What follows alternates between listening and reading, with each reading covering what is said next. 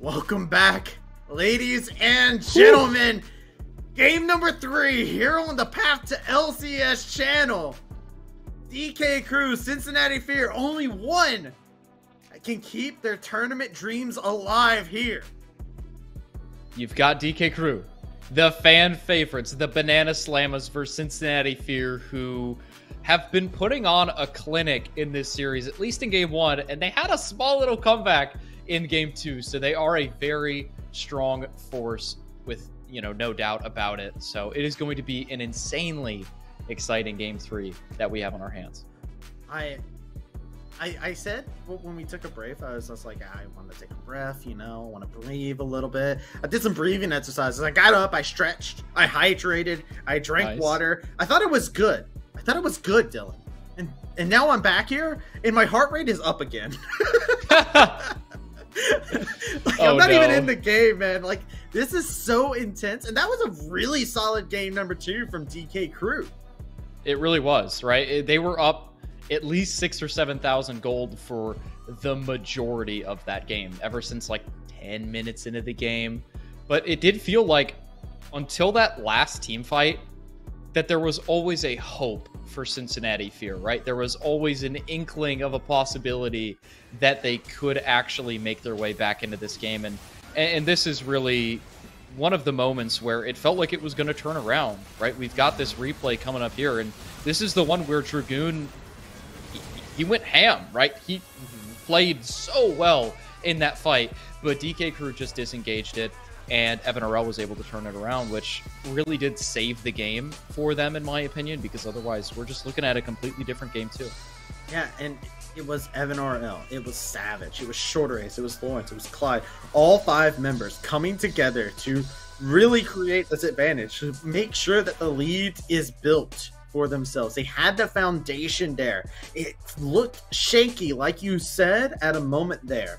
And yet again, I feel like we're going into this game. I want to talk about one thing to hype up for Fear. Dragoon is having an amazing series. Yes. We've got to keep our eyes peeled on Dragoon and what he's doing inside this game 3. Yeah, I think you need to get Dragoon a comfort champion, and you need to play towards Dragoon, because he has been your rock this series, and not only this series, but this entire proving ground so far. He has just been such a consistent, strong force for this team, and I do think game 3 is going to largely hinge on whether or not he can get ahead again, and whether or not the rest of his team, specifically Trickster, can kind of pick up the slack from game 2. They didn't really play up to their regular selves, and I think that Trickster probably going a different direction with his champion pick, and then also going to play a little bit more safe in this game.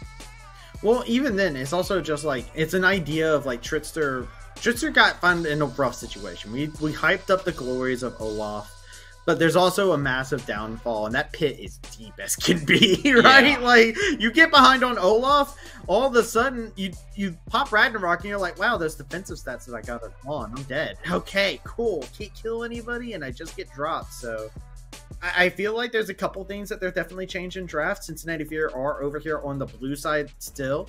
DK Crew on the red. See what we got here, see what adaptations might come in the ban phase. Yeah, we've got 3 games of the same sides for both teams, right? This is the 3rd game of blue side for Fear. This is the 3rd game of red side for DK Crew. And I don't expect the bans to be very much different from game 2. Senna ban for Evan RL. Karthus banned for Shorter Ace, Gwen banned for Dragoon.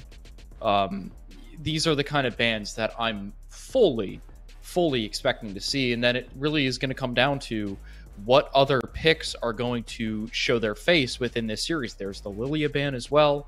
It really is unfolding. There's no way we get a salty run back, right? I feel like maybe it was some adaptations made, right? DK Crew doesn't have to change anything on what they banned. They're like, oh yeah, we've solved you.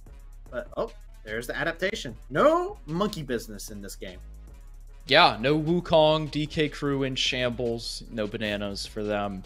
There's the Talia ban, still sticking with that. And this opens up some interesting first pick options. Lucian is an option. Viego is a potential option. You could really go for a different direction. Tristana, something that they've picked. Victor is another champion this series. We saw Savage play very well on it game 2. Blaze carried on it in game 1. So I do like this Victor first pick adaptation, but Savage has a deep pool. He can go for something like a Zoe. He can go for something to try and punish it. A Vigar is what he picked in game 1 and try to really punish that Victor. Yeah, but hey, look, Shorter, you got Evan RL back on the Kalista yet again, and the answer to come about between these two is give me Gangplank for DK Crew.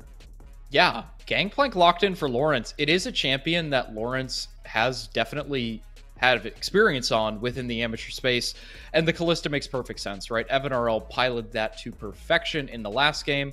We saw that Kalista plus Renata combo very, very, very strong within game number 2, and it was large part of the reason that they were able to win. So here comes the response here. Please. We get it! We got Dragoon it! on Darius! Oh, wow. That is exciting, man. You always love to see not one tricks, but former one tricks get their champion, because there's so many question marks that arise. How much practice does Dragoon still have on Darius?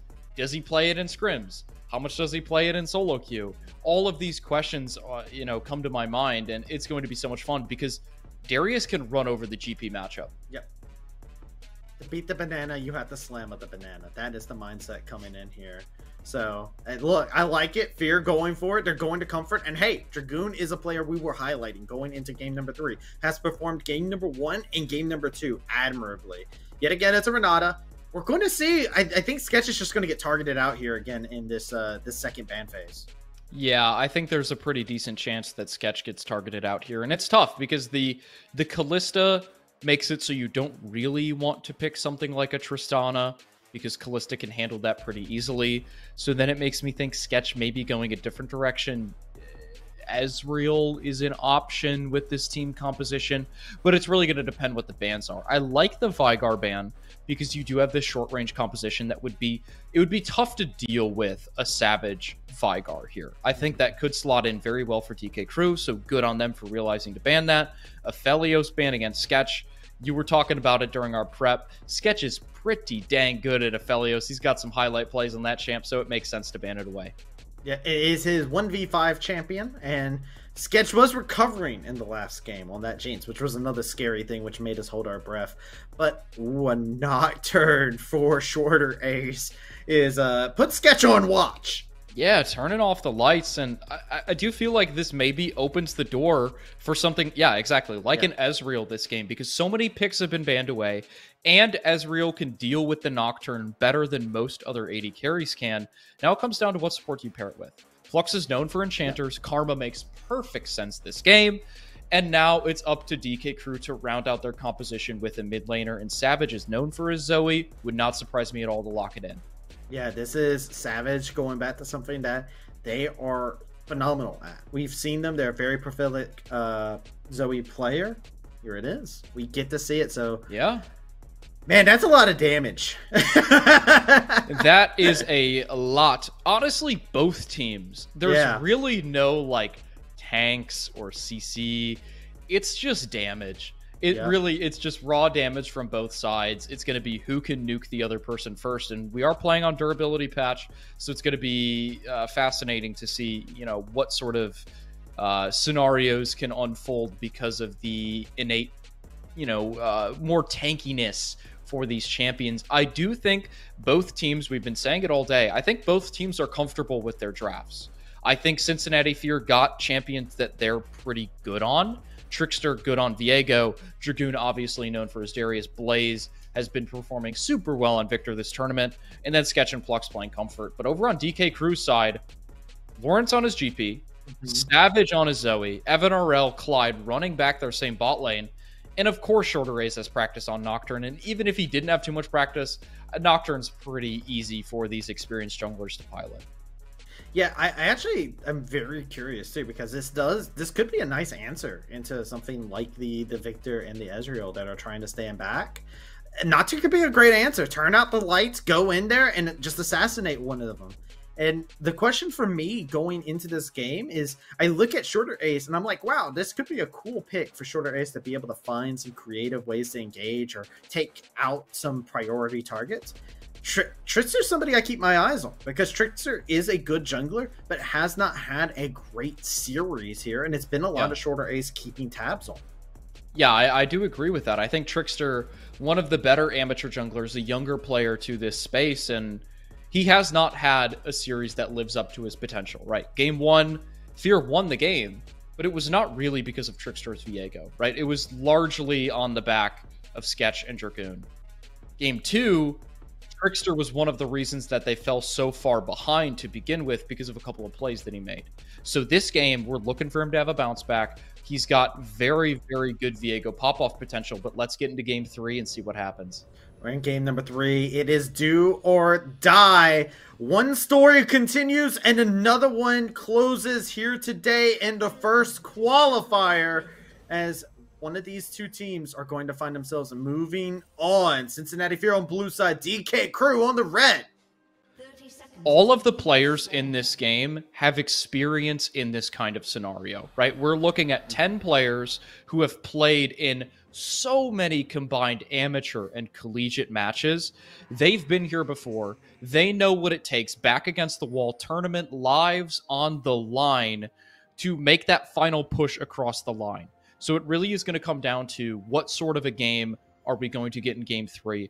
I expect these teams to actually play a little bit more conserved than we've seen them play so far, because game 3, a lot of times you see players that are afraid to make mistakes, right? They don't want to be the one that loses the series for the team.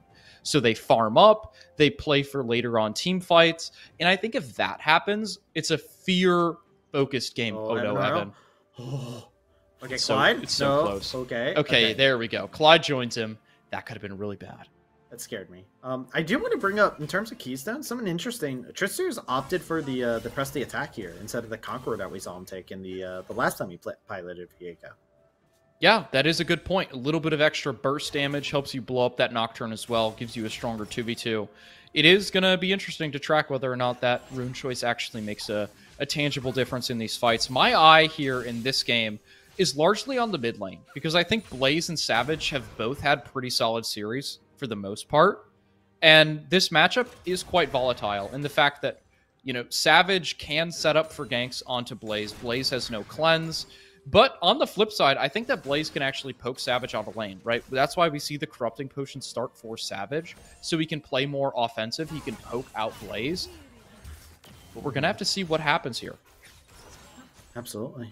Evan RL getting a couple spears chunked into him, but level 2 advantage goes over to the Ezreal Karma lane. To nobody's surprise, Karma is so hard to be able to get an advantage over inside that laning phase. That damage is ruthless, as we'll see them just get this nice shove in. Nothing too crazy across the map has happened just yet.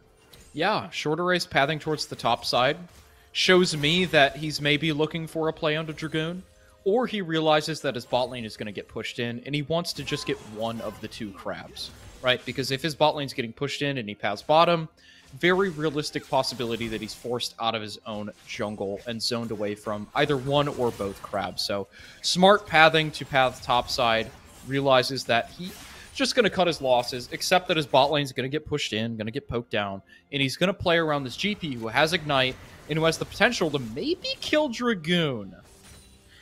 It's a hard matchup, man. You can see the passive was almost actually fully stacked there, and Dragoon has Flash and Ghost. So he's just going to run at you every single chance he gets, and Trickster is down here bot side because Evan is so incredibly low. He's going to try and recall. Will he be able to get it? Trickster can't show himself. There he goes. He's going for it. Great stop on the base. Yeah, this is a great stop on the base. Trickster is still here. He is making sure that Evan RL doesn't have a way to escape right now. Clyde doing a great job trying to block the stun. A flash comes out, and this is the play you were looking for. Evan RL can't secure it, and that is going to be a kill. First blood. They're looking to make it more. No way! Sketch gets the kill, and it's 2 kills for Cincinnati Fear in the bot lane. We said that Trickster had to make up for game 1 and game 2, and I think he did more than that with that play right there. This is so perfect. At first, I thought he was just going to stop the base, and he was going to leave, and he was just going to cut his losses. Okay, Evan RL's going to miss away because of what I did, but look at this. He keeps him on a leash. The flash W to get over the top of Clyde, who's trying to body block. steals the body, and he just gets so much burst damage into Clyde that I don't think Clyde was expecting, because Clyde doesn't flash. Look at all this damage that comes through there. Boom! Just pops him. And that's 2 kills to Viego, or excuse me, 1 kill to Viego, 1 kill to the Ezreal. That's 2 Treasure Hunter stacks to Trickster. And all of a sudden, Cincinnati Fear off to a great start. Fantastic start from them. Able to find that.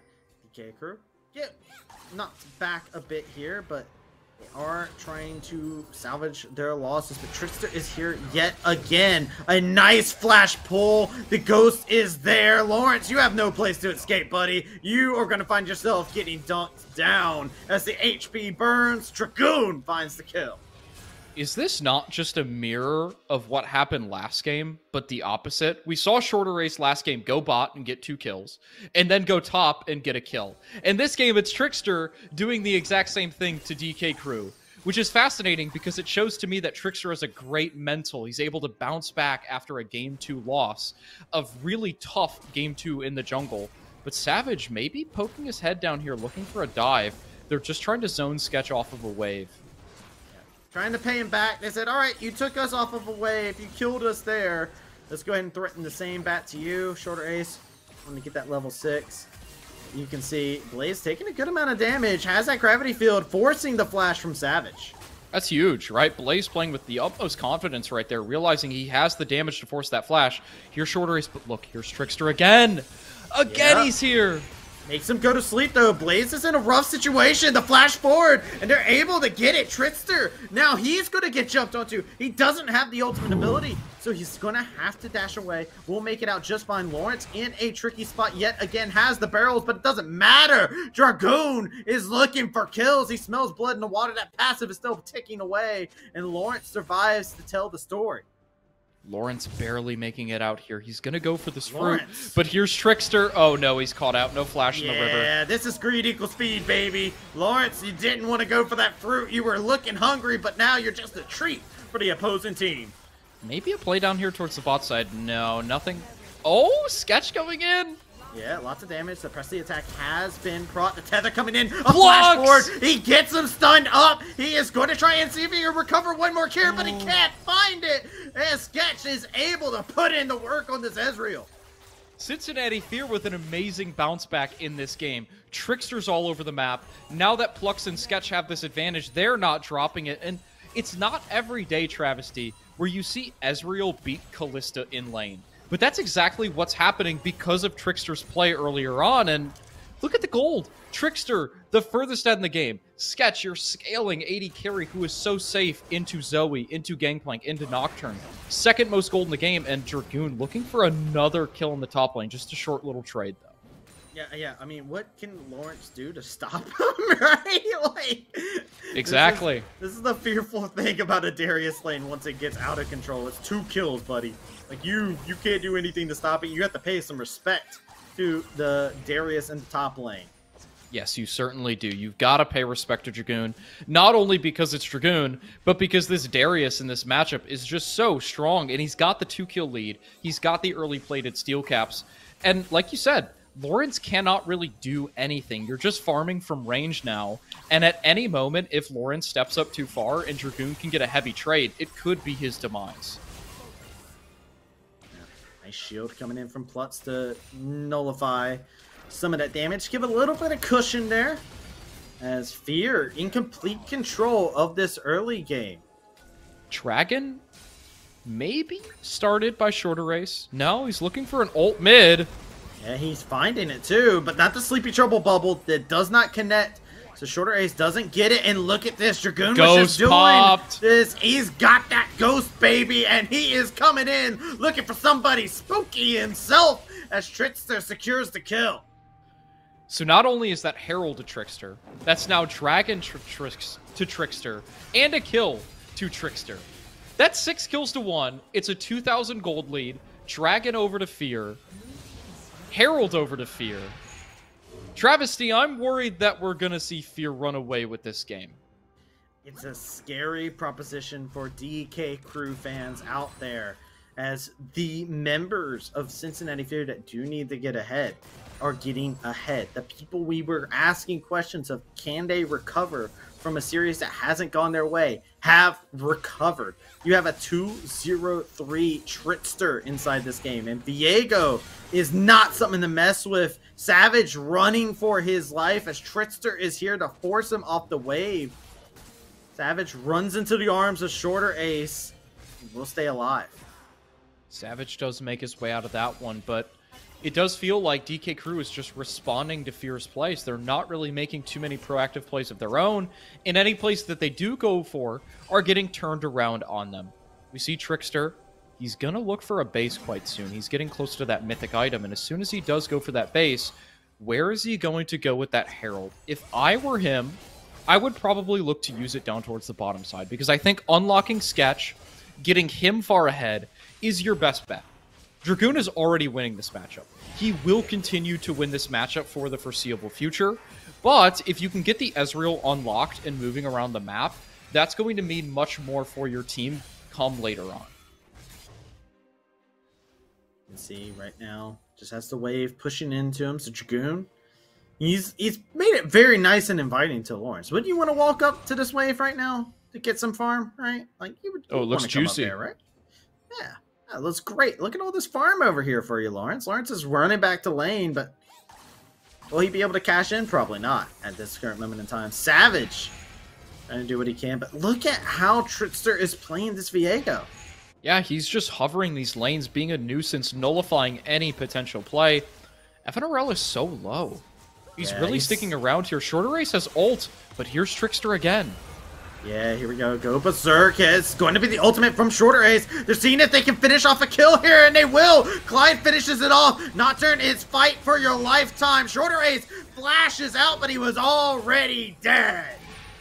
Shorter Ace taken down, another 1-for-1, but more importantly, that's Herald used by Trickster. There are only 3 plates left on this turret. Look at Blaze walking around. Savage doesn't have any teleport, so Blaze is going to zone them off. Maybe even kill Clyde. Yeah, he's just going to get the kill, but the Fate's Call saves the day. As Clyde goes Here's back Savage. Over. Savage coming around with an angle on the side. Sleepy Trouble Bubble does connect onto the Ezreal, but Blaze doing a great job body blocking. But now this leads the way, an entryway for Evan RL, and it's a shutdown going over. Savage is not done with you yet. He's looking for more. He's hopping through portals. He's thinking with them. Trickster coming around onto the plate. The Karma is here as well. The damage is there, and Trickster trying to get the kill onto Savage. Oh, they got it. Savage gets dropped. He goes down. Can't finish off a kill with the poke before he drops. And it is still a play in the favor of Cincinnati Fear. Fear giving DK Crew an opportunity to get back into this game because they didn't really track Savage's roam. He was able to walk down, find that bubble onto Sketch, who had already burned Arcane Shift. They get that shutdown on to Sketch. And sure, it is a play in Cincinnati Fear's favor, but it is meaningful that DK Crew gets that. Dragoon going heavy. Yeah, he's going to slam dunk, baby. Fear Dragoon, fear his Darius. Bot tower taken with plate still on it by Blaze. A couple of plates taken top, and I love seeing Dragoon get Darius. He is just too good on this champion. You see exactly how this play turned out, and we're disaster struck. Yeah, this is where, so they lose track of Savage. They have an early ward in the river, but they don't really respect it. No flash, no arcane shift to get away from that bubble. And at this point, it looks like Sketch is okay, but look at Savage. Realizes that he can just flash past Blaze and look for that play. And this is where things were getting so close. Savage goes in, finds the bubble, but a massive Karma Q. Trickster trying his best, though. The stopwatch is really the saving grace. They still get the kill thanks to a great laser from Blaze. But Savage is playing his heart out in this game. He is trying his best to keep his team in it, keep his team at arm's reach, but Trickster has something to say about that. Yeah, it is Savage going down, and it is a solo kill as the Hounds were looking to just get into that bot lane. Now it is Dragoon. He might be in a tricky spot, but he's 3-0-1. I don't know if this is somebody you can reliably tower dive. Yeah, I don't think there's any world they kill him under the turret, especially because he cleared out that wave, which means now mid lane tower chip for Fear, second dragon of the game for Fear, and they're able to steal away the enemy bottom side jungle. So everything so far going in Cincinnati Fear's favor. They've got themselves almost a 5,000 gold lead. This feels like Travesty, a polar opposite of game 2, right? A very similar flow where it's a one-sided early game. It's very, like, jungle-focused. A lot of plays made by the jungler. Trickster's just everywhere. Every time we pan our camera to a play, Trickster is there. It really does feel like, oh my god, Lawrence is in a bad way yet again. The dunk is there. It's a kill. Dragoon finding another solo kill. Oh no! From shorter A's, but he just leaves the vision. Can't find a kill. Might be better that he didn't because Sketch is right there waiting. Dragoon knows his limits on Darius perfectly. I feel like any other Darius in that situation backs off because they feel like Lawrence can actually find the counter kill. But Dragoon knows that he can tank exactly that amount of damage, and he does exactly that amount of damage. That is the advantage of being a former one-trick pony on a champion. You know their limits. You know their ins and outs, and that is what is so impressive from Dragoon in this game. He had a great game 1. He had a pretty good game 2. And he is having a stellar game 3. Yes, absolutely is. And showing why he's a valuable prospect, right? He won qualifier number 2 last season, and also was the Scouting Grounds champion for top lane. As you can see right now, Blaze getting jumped onto now. Oh no, shorter race. A good amount of damage.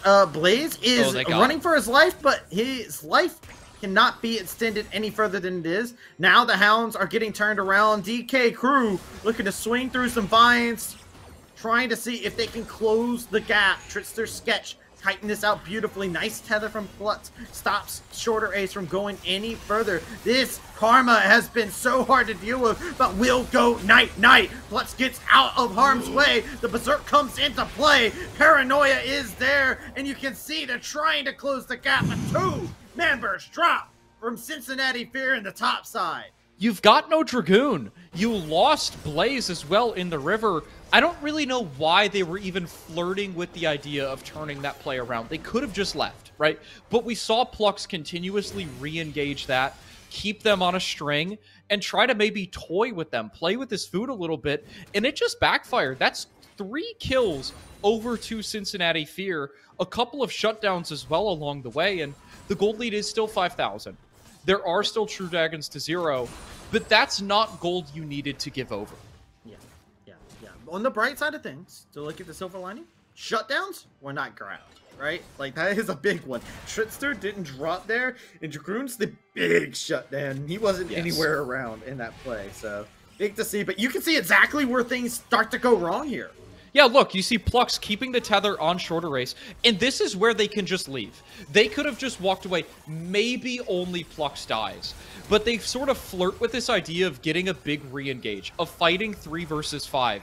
Maybe Dragoon is potentially calming that he's walking up the river, but they're just on different wavelengths as a team. They've got this idea that they can turn around the fight, but it's just simply not going to happen. And because of that, they lose a couple of lives that maybe they did not need to lose, but regardless, they are still well and truly in the lead this game. Like we see, 5,000 gold lead, 1 minute until 3rd Dragon. I don't see any way DK Crew can find their way into the bottom side river for this Dragon. Yeah, I mean, Dragoon's going to take this top tower, right? Like, yeah. That tower is not long for the world. It is barely breathing. It is on a ventilator right now. And you can see immediately the reaction. DK Crew's like, hold on, we got to get over there. We got to save this thing. They'll be able to save it for now, but breathe on it and it's gone, man. Exactly. That tower is just 1 or 2 auto attacks away from falling. Sketch, though, kind of quietly farming up this game. Hasn't really had a big game outside of a couple of nice plays in the bot lane, but he's got himself 153 CS, 3 kills. He's very close to hitting a very strong 2-item spike, completing that mana mune. And over on the other side, it really does feel like Savage is the hope for DK Crew. He has 2 items. He's got himself enough damage to look for one-shots onto the majority of Fear, but I don't see a world in which he can find access to the river, to the jungle, to get those picks happening. This is going to be an interesting dance. You can see, actually, DK Crew might be looking to possibly trade Dragon for Baron. It's not up for another 30 seconds, so they immediately go right back to the mid lane. They immediately were hovering over it. I had to look at the timer. I was like, are they going to race this? But there is not the timer in their favor. Yeah, not quite in their favor. Solo Dragon over to Trickster. That's 3 Drakes. Cloud Soul, sure, it's not the kind of soul that's going to instantly win you the game, but it certainly is helpful on champions like Darius, Ezreal. Honestly, the entirety of Cincinnati Fear's composition uses Cloud Soul quite well, and they've got a 5-minute timer on this Cloud Soul trying to finish up any last items, and they might even focus towards the Baron before Cloud Soul even spawns. Yeah. This is a scary situation. DK Crew looking to farm up a bit. They do have some key members that have been able to get a nice bit of farm for themselves. Most notably, Savage, somebody to highlight, as them on the Zoe have been phenomenal. They have been doing a great job using these Sleepy Trouble Bubbles to find angles to pop people. It's been great moments for Savage to find these moments that Cincinnati Fear has clawed their way back in. And you can even see in total damage, it is Savage who is leading the way in this game. It is just a matter of he has to get this damage down in the vital times. That's a great point. I would not have expected Savage to lead the damage charts, but he has been playing very well on Zoe so far this game. He is getting out-farmed by Blaze, which means that Blaze will likely hit some item spikes earlier. But Savage has the damage within his kit currently to one-shot basically all of Fear besides maybe Dragoon. But Sketch going forward. He's got a lot of damage onto him, but it's the Renata who drops. Savage looking for somebody over here onto the side. Cannot find Trickster, but Trickster looking to find him. He jumps out the mist, and that's a jump scare Savage doesn't want to deal with, as it will be Trickster on the sign. They go back, and as you were talking about it just a moment ago, it's Fear who have put their eyes onto the Baron. It has been started up. Shorter Ace has the ultimate, but no vision is there. Yeah, you've got ultimate from Shorter Ace. Lawrence's ultimate as well to provide vision. Poke from Savage over the top. Can he steal it? He's going for it. No, it's going to be Dragoon who secures it. And now Nocturne is off the map. Lawrence has to watch out, but Plutz cannot finish off the tether. And Savage, let's get caught up. He is not in the bush. They're going to be able to see him whole. Wow. This game kind of just blew open there. I think getting Baron there for Cincinnati Fear might be the nail in the coffin for DK Crew and their hopes in this first Proving Grounds tournament of the summer split, because look at that gold lead travesty. The gold lead is 8,000. Baron will be up while Dragon Soul spawning, which means that you're basically confirmed to get that. Look at the game Trickster is having himself. We pointed him out as sort of a weak point in Game 1 and Game 2, and he heard us. And he is turning it around in Game 3. He absolutely is. And this is what you love to see. You love League of Legends, to see those bounce backs, to see the mental resilience of these players, especially in these best-of-3 series, man. This is what we come here for. And you're seeing why Trickster is one of those prospects you have to keep your eyes out for. As Savage going in, True Shot Barrage finds him. Could be another fight. Savage looking for his mark. The paranoia comes in. He goes in deep. Shorter Ace looking for the play, but his HP bar is so low. Trying to see who he can make go berserk. Plutz is at half HP. Lawrence is in the midst of them all. They don't have just Dragoon. Coming around with the flank on the side. Dragoon has just got one thing on mind. He's a one-track mind. He wants the game, baby. He is popping out towers, and now he is just racing against the members. Savage is sure to drop as Sketch catches him off the side with the poke. Inhibitor will fall as Dragoon is uncontested. The rest of the members of Fear are doing everything they can to make sure they got nowhere to run. And it's Blaze continuing. It is just everything going Fear's way, and they are going to punch their ticket in to the next round. Cincinnati Fear with an unbelievable bounce back in Game 3. They got Goomba stomped in Game 2 by DK Crew, but they say to heck with the fan favorites, and they take Game 3. 24 minutes in, Cincinnati Fear continue to spread fear in Proving Grounds as they are the ones coming out on top. Wow. Travesty, I did not expect Game 3 to go like that whatsoever. That was so one-sided. They were up 4,000-5,000 gold. It didn't feel like it was going to be over. And then they get the Baron, and they're up 6,000 gold. And then they win one team fight and the game is over within a minute. Like, what happened at the end of that game? That was so fast. Something that was so fast. Okay, Darius demolishing your base. like Dragoon got to have a fantastic Darius game. We got to see him revisit his glory days as a former Darius one trick and was popping off in the game. And even then, it was also just Tritzer having a fantastic game. You can see it in the post game. Tritzer had a phenomenal game inside of that, and even at the end there, like, Tritzer had the most gold in the game, but yet again, Victor popping off, Blaze showing why this champion is so disgustingly good. Yeah, I really love Fear's adaptation in that draft to prioritize the Victor, because that was the focal point of every win in this series. Victor won game 1 and 3 with Fear, and then Victor won game 2 with DK Crew. So the fact that they were able to recognize that and make that adaptation in draft just goes to show the prowess that not only the players have, but the staff as well for Fear. Yeah, absolutely. But we are going to take ourselves a short little break. We got some player interviews coming up. I believe we are going to be with a very valuable prospect in the name of Dragoon for our interview. So we're going to take a short break, and when we come back, we'll be going right into that.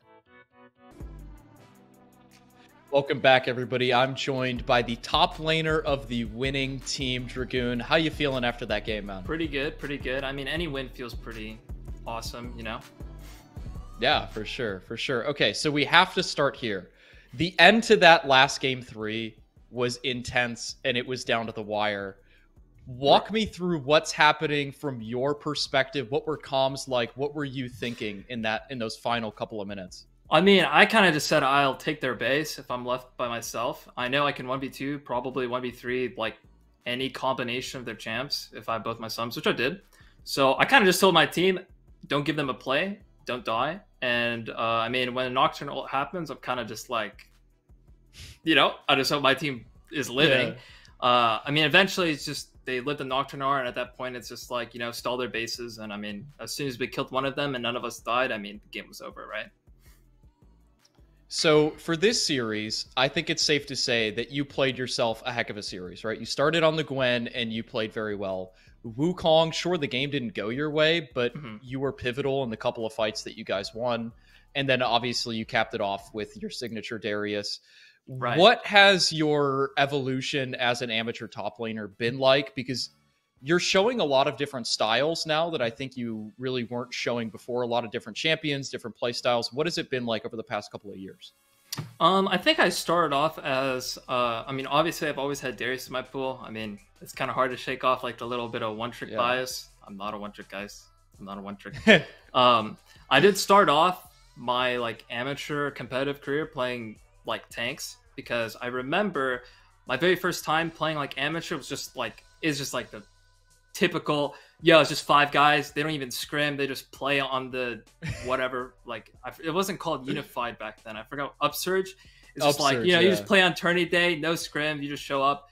I remember that Ornn was super broken. Like, it was like on release, and I just played like Ornn for like 7 games in a row. And it's just like, it's just like we weren't even scrimming. Like, it was just like super informal. And I kind of like stuck with that style because I wasn't like super set out on going pro for a while. And then as I became more serious about it, you know, I added other picks like, you know, my Gangplank, you know, Camille, etc. I mean, I play a lot more carry champs nowadays. Yeah, for sure. And I think it shows, right? You are one of those amateur top laners that a lot of people peg as being one of the next up to get that academy call out or to get that affiliate team call out. One thing I want to ask you is, you and sort of the core of this team have been together for a bit now. And you guys have sort of been grinding through amateur, looking for that next big opportunity. What has it been like, your experience over the past few months, over the past split or two, kind of grinding the amateur scene with these guys, trying to make a name for yourself? I mean, it's been pretty fun, honestly. I love playing with Blaze and Plux. Those are the 2 teammates I kept from no team. Shout out to Blaze. Bro just said, pick me Victor in game 3. I mean, hey, I mean, you always like that, right? Yeah, he carried. Honestly, it's been kind of a grind.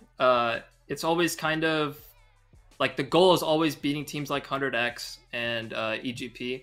and we didn't really get that last split, really, especially versus 100x. We got pretty close against EGP, but we really wanted to take it out 100x, and that's kind of just like you just keep grinding out amateur, and you just try to take out the best competitor, right? And eventually, we're at the top, right? And then you get to PG, and then the next competitor is just an academy team, and it's just like, who can you take down next? That's what it always is, right? What top laner can you stomp an academy and take their spot? That's kind of just what it is at the end of the day in amateur with Proving Grounds. I love that mindset, man. That is such a good competitive mindset to bring. What are your thoughts going into playoffs? You guys have not quite qualified for the playoffs, but you've kept your tournament lives alive. So, you know, going into this last round, potentially playoffs, what are you guys thinking for this first tournament? I think that I'm pretty sure we have to beat the loser of Maryville 100X to qualify in the playoffs. Yes. I think it's pretty doable. I think 100X will win this series. I think it's going on right now, actually, on the Academy channel. Yes, it is. I do think we can beat Maryville. We almost beat them last time. It was pretty darn close. I think 100X, we probably won't go against them, but I think we have a really good chance. I mean, we're just going to take the next week to just grind it out, get some good scrims, and we're going to come back with something that will just, we'll 2-0. Heck yeah, man. I love that. I love that. I'll be making sure to watch your guys' game because, yeah, like you said, Maryville versus 100X decides your opponent, and that will be decided within the next hour or two. So super exciting stuff. Any final shout-outs, any final words before we head to the desk? Ban my Darius. That's not really a shout-out, but it's just like, ban my Darius, man. I literally said, I don't care what he picks, just pick me Darius. Like, it's game 3, it's open in first 3. He answered his top laner, and I'm like, just give me Darius. It's fine. Shout outs. I mean, obviously, I'm going to shout out the entirety of my team. They kind of kept together after a loss. You know, that's always kind of respected. Coaching staff. I'm actually going to shout out, you know, our head coach is Julius, and he's kind of been with us, but a little bit in the shadows is Shia, and he kind of does not work in the same time zone as. He's kind of like the coach of the night. You know, his hours are like kind of weird, man. It's like midnight to like 2 p.m. and it's kind of weird, but he's kind of like, he's really good one-on-one, and he's been helping you a lot in the past couple of weeks. I think he's been helping out everybody. I think he's been really helping out Blaze in particular. I always see them on the one-on-one sessions. Awesome. I love to hear it, man. Well, thanks for joining us, and best of luck in your match next week. Thank you. What a fantastic interview. I love Dragoon's mindset of just being like, yo, I'm just going to consume the net's best top laner, and I'm just going to show everybody how good he is. I love that. Yeah, it's such a healthy competitive mindset that's like the pinnacle of the amateur mindset, right? Like, I'm just going to beat people who are better than me. And I'm just going to show you guys that you're wrong for picking them, and you should pick me. I freaking love that mindset. Yeah, absolutely. And hey, look, shout outs to them. Fear gets to go onto the other line. Fear stays alive inside of Proving Grounds. It doesn't mean that we had to say goodbye to the DK crew, which I know a lot of people are very sad about, including myself. Rip. Yeah, you can still get your banana. Mine is gone. I slipped on the pill, so that's gone. But it was great to get to see him. 32nd seed all the way to here, so they definitely can't be upset about the performance and have one of the hardest groups out there with such a stacked group. And 100 Thieves Nets and Maryville going on the other side is going to determine who Fear has to go against next. Yeah, I do think I think I agree with Dragoon that I think 100X is going to win the series, and then it's going to be a very close to decide who's the second seed between Maryville and Cincinnati Fear. I could really see it going either way after today's games. I'm right there with you. I think everybody on Cincinnati Fear is just a valuable prospect, right? Like, every team should be keeping their eyes on this squad of players because they will absolutely do it. And we do have to look at the predictions. They're not in my favor. So on the bright side, if 100 Thieves win, I get one right. But hey, we take that. Yo, I might go 4 for 4 today. Let's go. Yeah, you might just go 4 for 4, which will get you further away from me. I ended up having to vote against Fear. I was thinking about it. I was 50-50, but then their coach mugged me in an ARAM, and so that led to my ultimate decision. That was the tiebreaker for me, but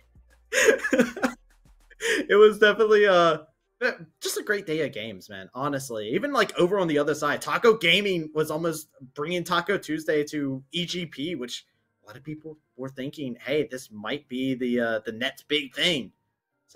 So much fun, man. So I've loved the past 2 weeks covering with you. It's just been a blast.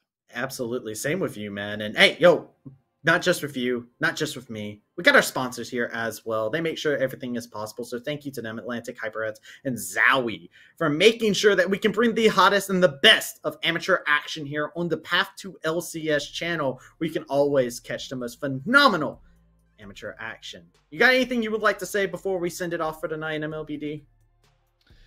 Well, just thank you to Unified for bringing me on. I had such a blast covering these games with you. I had such a blast telling the player stories. And, most of all, just make sure that you guys sub to the Path to LCS channel. Keep tuning in to see how this first Proving Grounds tournament of the summer pans out, because there are so many competitive teams, so many amazing players, so many stories to tell, and we've got some amazing people to tell them.